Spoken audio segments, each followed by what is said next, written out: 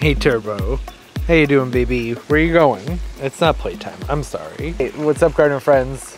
Jeff here, how's everybody doing? Hope you're doing well. I'm great.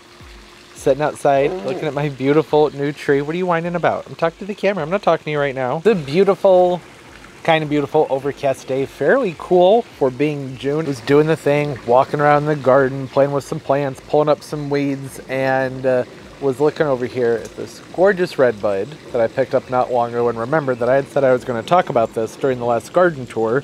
I was about to film a different video for this week. The video I was going to film, I don't really have all the materials ready, so I thought, let's just do this. Let's just have a little episode of Isn't It Pretty? Look at it. Isn't it pretty? Carolina Sweetheart Redbud. I've wanted one of these since, I don't even know, a long time ago. I had read about them and was really intrigued by the plant. And then I had forgotten about it. Last summer, I got this variegated sea hibiscus, which I just absolutely love. Overwintered wonderfully in the house. It's been a pretty simple plant, grows vigorously, and it has these beautiful heart-shaped leaves.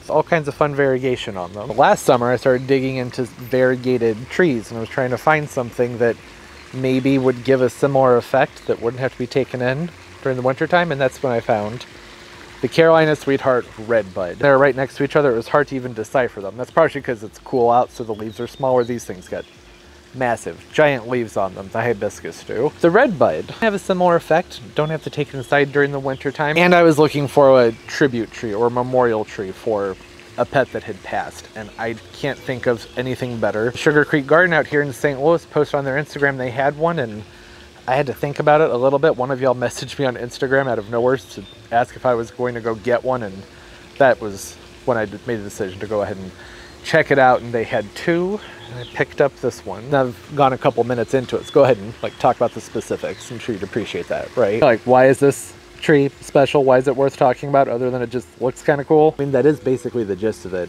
It's just a cool looking tree. It's an eastern redbud, which are native here. I mean, this isn't native here, but eastern redbuds, I have one in the front yard. Pretty sturdy trees just overall. The eastern redbuds, they are prone to a lot of different diseases and bugs and things like that, but I've never had any issues with any of those things. Seems like as long as you stay on top of pruning and keep them well fertilized and just, keep the plant healthy, normally don't have any issues with them.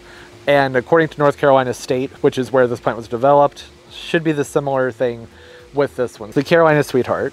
This one starts off in the springtime with loads of pink flowers. I think the flowers will vary from kind of a pink to a purple. The redbuds, they push their flowers out from the wood instead of them coming out the ends of old leaves or anything like that. They follow the wood on the inside. It looks really, really neat. Pollinators appreciate them. And the foliage emerges with really intense hues of pink and red and white. Right now it's starting to fade. So the variegation does tend to fade as the plant moves into summer, but it still looks really pretty. They had two of them at the nursery, one that was slightly larger than this one, but it didn't have very much variegation on it. So I did make sure to pick one out that had the most intense variegation, because sometimes that, not always, but sometimes that can be more promising as far as how well that's going to hold up on the plant. Either way, I'll put a picture up here on the screen that I found from Dave's Garden that I think might be a more accurate representation of what these might look like mid to late summer. They're still green, but they have some nice white margins and some white outlines. Maybe they'll still have some hints of pink in them. And in the fall time, they should color up again. The main thing to note here is that the most intense variegation is going to be in the springtime. And we're heading into early summer here, and the variegation on this one's still looking pretty good, but I mean, I don't know where this was grown. It probably says somewhere. So just give an idea of how far along this plant is. This is Star Growth, that's in Pennsylvania. So Pennsylvania, fairly similar climate to here, so I would imagine the redbuds would be about in the same place growth-wise from that grower to where I am here in St. Louis. This is maybe what I'll expect to see next year, but hopefully on a much larger, more robust plant. It won't be that much larger. The redbuds, moderate growers. In my experience, are usually fast growers, but they are reputed for being moderate to fast growing. The Carolina Sweetheart's variegated, so I would think it's going to be more along the slow to moderate growth rate. That's of course going to depend on where you live. There are a lot of variables that go into the speed of the growth with the plant. Look at those. Look at those leaves. Those are just gorgeous. 15 to 30 feet high and wide. Yes, that's a very broad range. I'm taking the majority of my information from North Carolina State's website. The information on this tree is kind of all over the place when you browse the internet.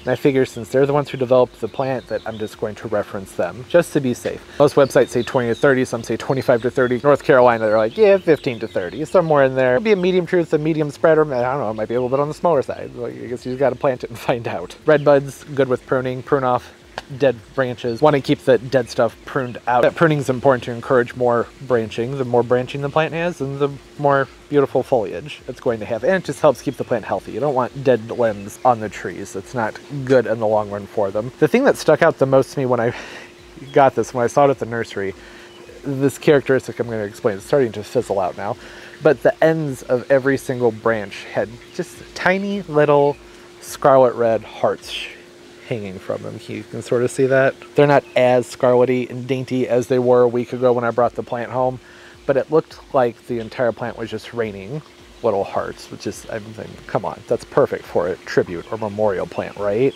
Little red hearts dangling off of it. That's so sweet. Redbuds aren't the best with transplanting, so won't really be able to move it. And from what I've been able to find out about the tree, this one's not necessarily the easiest to propagate. So that's a downside with the memorial type thing, but I can't assume anybody else who's planted this is doing it for the same reason, regardless of the reasoning for why it's going in the ground. It's just a gorgeous plant. Every single leaf has something unique and different going on with it. And with variegated trees, oftentimes, I tend to shy away from them because the variegation on them to me tends to just kind of look like they have spider mites. And there's a little bit of that with this. Like when the variegation is dusty, is that the right descriptor? Kind of a dusty, muddy, mottled variegation like you see on that one. And somewhat on that one, I'm not crazy about that. But the white and the red is still so intense on it that I'm okay with it. And the inner foliage should start to fade into more of a green color here, I would imagine within a few weeks. So that's just something. When you stand back, you can't even, like, that's not even a thing. You can't even tell because the rest of the variegation inside the tree is so pretty. There's those little hearts. See them? Just needed a better angle. Look at them dangling down from the ends of those branches. This one, which this could be a thing with all redbuds, and maybe I just hadn't noticed it before, but the ends of the branches, see how it's more of a scarlety, not even scarlet, it's almost like a burgundy wine color, Merlot sort of hue to it, and it's very shiny, has a nice gloss to it. Just another fun thing to add to the characteristics of the plant and why I think it's just so lovely. What an awesome tree. Oh, look at all that color. Isn't that beautiful? I tried to get a lower angle with an idea of when the tree's bigger, what that might be like, having that kind of cascading above everything. The only thing I'll say about it that I'm like not crazy about, I mean, I'm fine with it, but one of the things I love about an Eastern Redbud is when they're just out in nature, growing wild, and oftentimes they have multiple, they'll have multiple trunks on them, which I think just looks awesome. I haven't seen much of that with the Redbud varieties. There are a lot of really neat Redbud varieties out there. Maybe more forms of this tree than I can think of like any other perennial tree. There's the black pearl with that beautiful black foliage. I think there's one called Flamethrower. That's a really neat looking one. And there's lots more. Those are the two that pop off the top of my head. Generally when we see those, that you just have the single trunk on them. That's understandable. Probably not going to see a lot of multi-trunks when it comes to plants that are harder to propagate, and they're a little bit more like the, I don't know, designer end. I don't really like to describe plants that way, but I don't really know how else to explain it. You get what I'm saying. This is just a single trunk for right now. You know, we'll see what happens in the future. Maybe it'll seed or something like that. I don't know. I don't know if this is a tissue cultured plant. I would imagine it probably doesn't propagate all that well from seed. It says that they're not the easiest plants to propagate.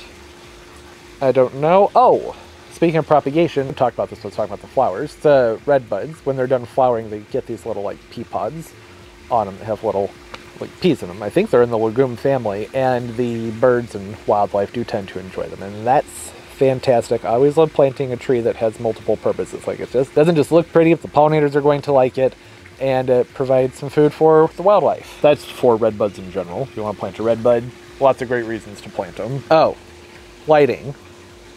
It's a tree, right? So we would think full sun. And maybe if you live in a more mild climate, that might be okay. It would probably be okay here too, but because of the variegation, I'm going to put this in a place where it's going to get 6 to 8 hours bright morning sun into early afternoon sun, and then it'll be shaded in the afternoon time. Just think that that'll probably be better for the plants since it does have the lighter foliage on it. And at smaller sizes, trees can take less light. You have to remember, you know, they're used to growing up in the understory of things and having to push their way up and through things. When they get more mature, definitely going to need more light. With this one, I don't know if that's the case, so I'm making sure that this is going to be situated in a spot where it's going to get that afternoon shade. You get it. I don't want it in full blazing sun all day long. I think that might be too much for it, but maybe some of you are growing it. Comment down below, let me know. Again, that was one of those things on the internet where it was really just a mixed bag of information. I think that that does probably go back to where you live and where you're growing the plant. You know, like if you live along the coast, you can usually get away with more sun with some plants that don't like a ton of sun. If you live in a more mild, like the Pacific Northwest, more mild climates, you can usually push things into more sun than you can more inland areas. In soil types and altitude, there's a lot that can go into it. But it's a Redbud, so it really shouldn't be that complicated. It's going to get full sun in the morning and then shade in the late afternoon. I'm looking forward to getting this planted up. Still waiting on a few things to arrive. Comment down below, say hi. Love talking to everybody. What are some of your favorite varieties with the Redbuds? I know the channel's supposed to be about tropical plants, but I don't live in the tropics. Sometimes you just gotta throw me a bone and let me talk about a perennial. It gives a tropical aesthetic. I made sure to tie it into a tropical plant. It's fine. I'm just kidding. Y'all are fantastic. I don't normally get much trouble from anybody for when I start talking about perennials. Okay, I think that's it. Did we talk about all the reasons that's why it's pretty, other than just looking at it and saying, hey, that's a nice looking plant? Come on, just think about that. When this is 15 feet high with probably a 15-foot spread on it, I mean, ideally 20 to 30 feet, but if it only gets 15, I'm fine with that too. With those beautiful, like scarlet red tiny leaves dangling off of it, it just look like it's raining hearts and all the pink and white on the, I mean, you can see it, you get it. I don't need to explain it. It's beautiful. All right, hope everybody's doing well, having a great day and a great life, and everything's just going absolutely beautifully for you. And of course, as always, and most importantly, everybody, keep on growing. Bye-bye.